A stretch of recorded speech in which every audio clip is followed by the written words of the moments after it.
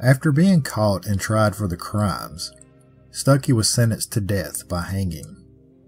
And what better place to perform the execution than the scene of the crimes itself, the old bridge.